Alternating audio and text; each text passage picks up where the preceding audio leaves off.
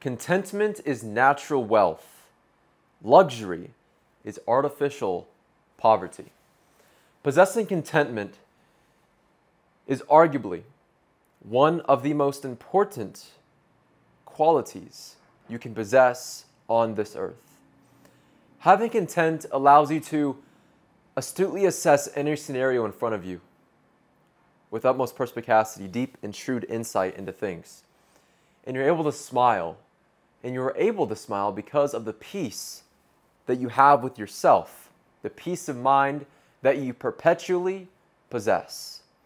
Because having peace of mind is important in this world, with all of the evil unfolding, which I sure do not even have to mention. I'm sure you guys know exactly what evil exists in this world, and if not, I'll make a video on it soon. But with all the evil in this world, of course there is a force of good, a force of excellence, a phenomenal, extraordinary, stupendous force of divine power, and that is God, Jesus Christ, Holy Trinity. And with good there is evil, with light there is dark. People say this all the time. And it's about whatever scenario you are currently facing in life. Maybe you had a close relative die.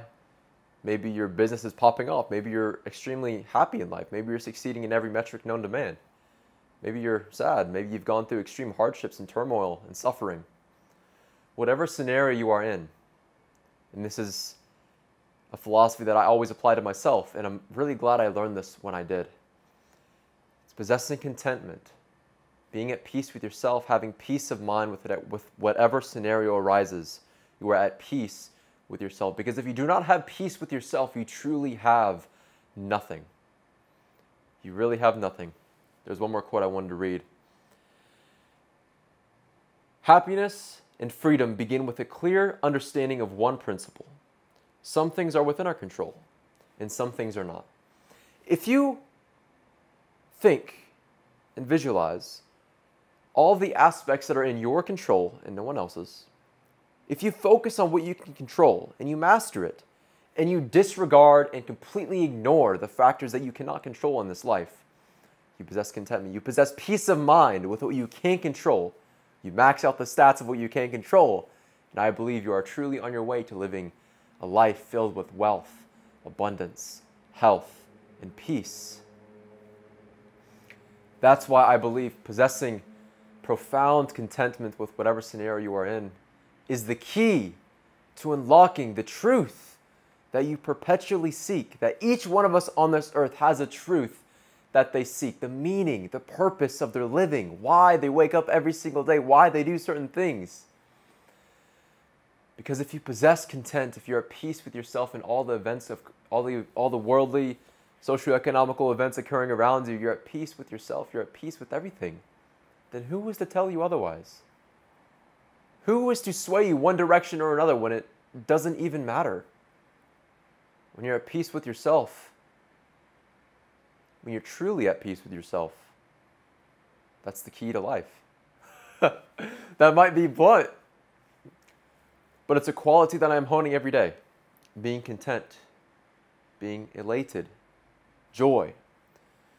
Because while I've had this argument with myself for a very long time, if life is truly about enjoying it, is life about enjoying it?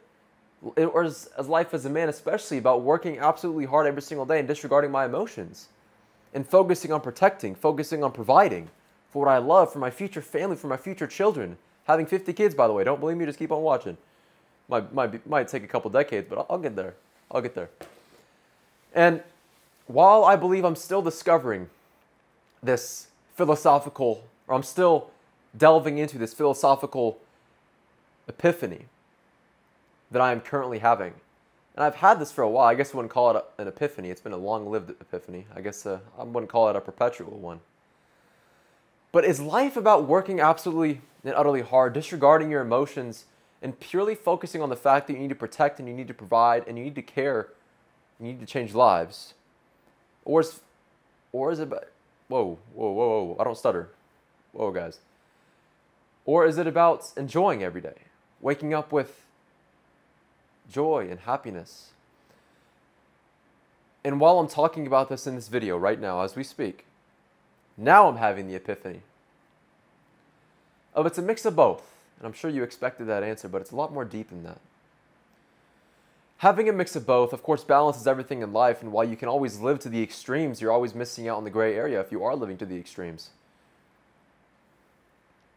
Life is about working undeniably hard and diligent towards providing and protecting and caring for what you aspire to be in this world of evil and good. But it's also about enjoying the process, enjoying the life that you are living. And I believe people find enjoyment in this life many, many different ways. And I think it's about the journey of honing and channeling what you truly enjoy that is authentic to yourself and genuinely helping you in every metric of life and not poisoning you. Then I think that's when you unlock the key again. I keep on circling back to unlocking the key of life, but isn't that what we're all trying to do? We're all trying to seek contentment. I can't speak for all of you, but I can speak for me. I'm trying to seek content. I'm trying to be at peace with whatever scenario I am in. I almost forgot the main point of the video. But possessing profound contentment does not mean you can possess a bloodthirst of conquest and power. Now, when I say conquest and power, I mean that in a subjective sense. That's yours. It's your way to decipher that. For me, it's becoming absolutely wealthy. Wealthy in love, joy, diligence, money. And I'm not going to let the fact of possessing profound contentment affect and suppress my will to conquer, my will to live the life that I've always aspired to live. It's a balance. It circles back to the balance again of wanting to enjoy life or just working all the time. And like I said, there's always a balance. I was planning on titling this video, "Not Letting Your Contentment Suppress Your Conquest," or something like that. But it might be different now. All I know is I'm a 20-year-old living in Thailand, living my dream, which is insane to say. 5 months ago, I was working a job. Whoa, man.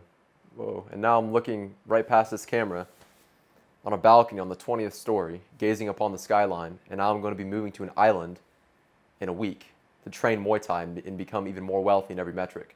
Like, bro, I can truly do whatever I want. And how freeing is that thought?